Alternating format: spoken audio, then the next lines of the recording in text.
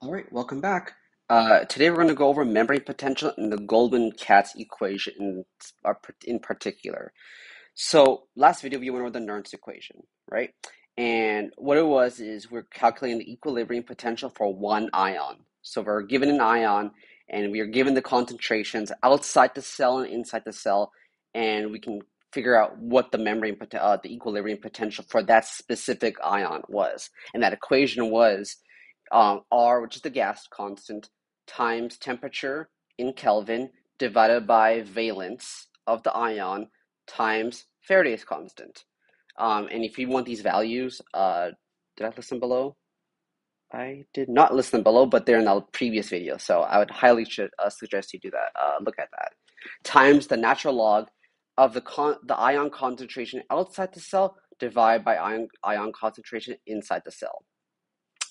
So I also told you that there's a very special circumstance, is that when the temperature stated in the question is 37 degrees Celsius, which is human body temperature, we can literally eliminate all this RT over ZF natural log stuff, and all we have to do is just change it to 61 log times the concentration of the ion outside divided by the concentration of the ion inside, and we get the correct answer. So now we have the Goldman-Hodgkin-Katz equation, okay, or known as the Goldman equation. Here's a little tip. So if you in the future come up with an equation by yourself, make sure your last name is high in the alphabet, like an A or B or C, because no one calls this the Hodgkin equation, the Katz equation. We all call it the Goldman equation because his last name is the first letter in the alphabet. Compared to Hodgkin and Katz, H and K, right? G's first. So make sure your last name's in the beginning. And if it's not, well, whatever, change it. um, so the Goldman equation, what is this saying? Okay, I know it's huge, right? Um, but it's very easy. So what this is when you're giving a bunch of ion concentrations in the cell, right? We have potassium, sodium, we have chloride, right? We can take all these ions and their concentrations and figure out resting membrane potential of the cell. Basically, where is the cell very comfortable at not doing anything, right? There's no crazy electricity output, no electricity, action potentials being generated, nothing like that. The cell's at rest. When is the cell at rest, right? And how you find that is with these ion concentrations. Okay, so what does this say? So it's actually the same thing. So what this VM stands for is resting membrane potential. That's what it stands for. This is called resting membrane potential. Resting membrane potential. Okay. Equals the gas constant, like we just said above, times temperature in Kelvin divided by valence times the Faraday constant times the natural log of this huge bad boy right here. Okay, so we're going to break this down. Okay, the top line. What is this saying? This is the permeability of potassium multiplied by the concentration of potassium outside of the cell. Okay, the O stands for outside. Plus the permeability of sodium times the concentration of sodium outside the cell. Make sure it's outside. Plus the permeability of chloride times the concentration of chloride inside the cell. Okay, this is important. A lot of people mess this up. Okay, it's inside. Why is it inside? Well, do you see how potassium has a positive charge and sodium has a positive charge? Well, chloride has a negative charge, and this changes everything, right? I should box that in actually. Um, Negative charge. This changes things. So what we do is we flip it in the equation. Chloride now, it's basically the potassiums are the outside, sodium's on the outside, but now when you get to chloride, we flop it, and now it's the permeability of chloride, that doesn't change, times the chloride concentration of inside the cell. We're going to do an example, so it'll make so much more sense when we do it. But yeah, okay, so then divided by, so it's the same deal here. The permeability of potassium times the concentration of potassium inside the cell. Okay, so these numbers are the same. These numbers are the same. So is this. So is this. Okay, plus the permeability of sodium times the sodium concentration inside the cell, right? Let me make this blue. Sorry. Let me make this blue.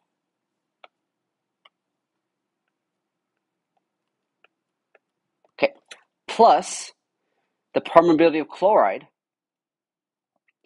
Let me make this, change the colors a little bit here to make it a little easier. Okay, plus the permeability of chloride times the chloride concentration on the outside, right? Not the inside, but the outside because of the negative sign. Okay, and we can use the same exact trick with 37 degrees Celsius, human body temperature. If the question states, right, 37 degrees Celsius, we can use 61 times the log of the the equation above, right? And yeah, okay. Example: calculate resting membrane potential given the following permeabilities and ion concentrations. I'm also going to put, just for the sake of simplicity, the temperature is 37 degrees Celsius. I'll do a more complicated one after, probably in the next video when the temperature is not 37 degrees. But on a test, I mean, your professor would be really cruel to not put 37 degrees Celsius, because who wants to remember the gas constant, Faraday's constant, right? Come on, it's just a waste of time, right? Come on, what are we doing here, right? So let's do it. Okay, so first off, um, resting membrane potential equals 61 log, right? 61 log, because we're at 37 degrees Celsius, and I stated right here, right? For at 37 degrees Celsius, we just use 61 log times. Okay, here's the meat and potatoes right here. Okay, so we're doing potassium, permeability of potassium, right? That's the first thing we do. So we look over here, and these numbers will all be given to you on the test or whatever exam, whatever quiz you do. All of this will be provided. He has to provide this, or he or she has to provide this for you to actually solve it. All right, so we got permeability of potassium. It's 1, right? So we do 1 times the concentration of potassium outside. Okay, according to our little schematic here, let me box this in so it's like better. Okay, so we got potassium on the outside, right here. Okay, so that's 20. Put this in brackets, plus. Now you got sodium up, right? Now, according to the equation, permeability of sodium ions. So we look at over here. Oh, we got the permeability right here, right? This in a different color here. Okay, permeability of sodium is 0.04. I know I'm going a little bit slow here. I just want to make sure you get this, because this is a difficult concept. Okay, times the sodium concentration on the outside. Right, so let's look at that. Oh, here it is, 440. 440. Okay, times 440. Plus. And by the way, on the test, if they ask you how to show your work, this is how you're going to do it. You can put the units of millimoles, but it's fine. I want to run out of space. Now, the permeability of chloride is next up. 0.045. 0.45. Yeah. Times. Now, remember, it's not the concentration on the outside, it's the inside because of the negative sign, right? So, what color did I use? Okay.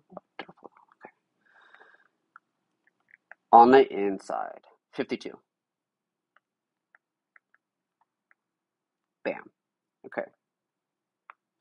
Now, that's the top. Now we have to do the bottom.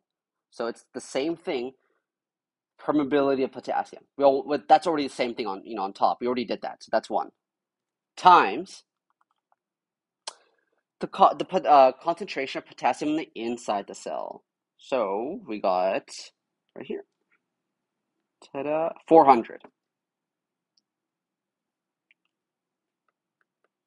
400 plus permeability of sodium. Well, that's 0.04 as stated above. That doesn't change. And sodium concentration inside the cell. So we got, oh, there it is. Box that in. 50.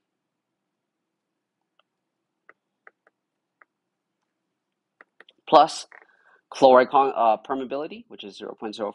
I made the same mistake. 0.45 as stated above. And the concentration of chloride on the outside. 560. Okay. Yes, this does involve math, unfortunately. But hopefully you've been to the 4th grade and you can do this. It's all right. So let's add this up. So let's break it down so you don't make any mistakes. That's 20. 0.04 times 440 is 17.6. 0.45 0.45. I said it right. Okay. Times 52 is 23.4. Let me make sure from the calculator that actually makes sense. I think it does. 23.4? Yeah, okay. 400 times 1. Well, I hope you get that one right. 0.04 times 50 would be 2. Plus 0.45 times 560 is 252? 252. 0.45 times 50. Let me check on the calculator. 252. Yeah, okay. So then this would technically equal 60. So that's 61 over 654. I just add at the top and I add at the bottom. So now we write Vm equals 61 log, that stays, times 61 over 654. So that should equal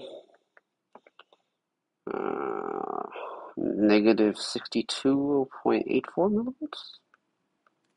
Let me make sure on the calculator. 61 divided by 654.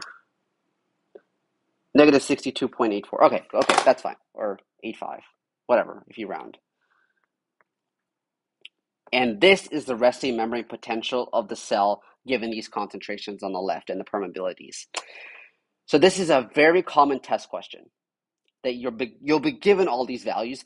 There's no way, okay, I don't think your professor will be that cruel that they're going to say, find what the ion concentration of potassium on the outside is given the resting membrane potential and all the other numbers.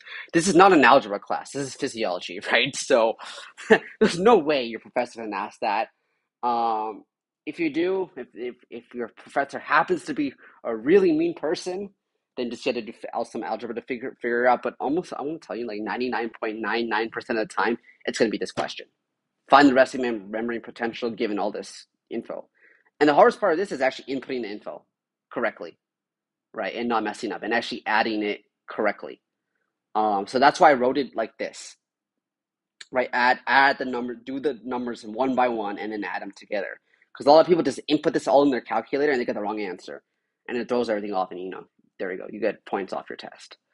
So this is the membrane potential and Goldman-Katz equation. So hopefully this was helpful, and I will catch you in the next video. And please like and subscribe. Okay, I should probably say it in the beginning of the video, but I kind of want subscribers. So if you can help me out with that, that'd be great. I'm just starting out my YouTube channel. I plan to do this for a very long time, and I want to cover all these subjects, right? Physiology, biology, chemistry, physics, organic chemistry. I'll probably do all of it, right? But I'm just starting out with physiology because I love physiology and it's like my life. Anyways, later.